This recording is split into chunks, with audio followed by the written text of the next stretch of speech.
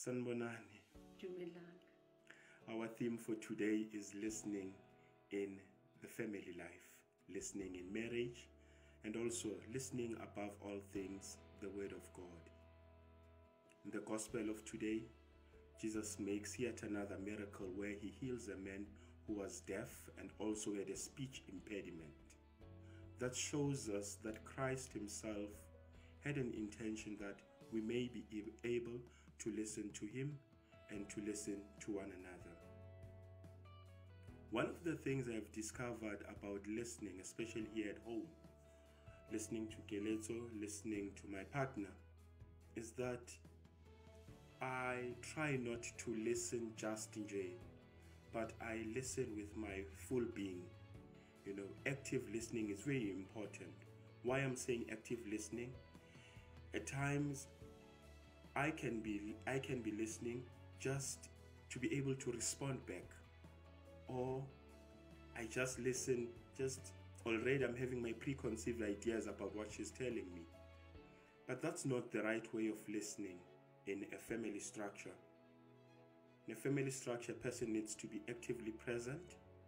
You listen not only to respond, but you listen to understand.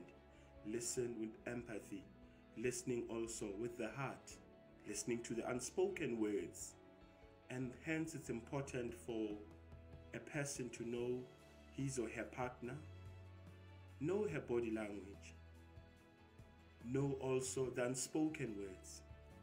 The tone itself will tell you there are different tones in what we say. Your partner will see her when she's not happy. You will see her also when she's oozing with happiness, that today this person is happy. I wonder what's happening. And never force a person to talk. Give them time so that when they are ready, they'll be able to talk. One thing I've realized, this does not just happen automatically, but it takes time. Wisdom comes with time. It's not a one-day thing. Know your partner. Know her body language. Know her tone. Know also the way she starts to talk. The only thing you need to do is to listen.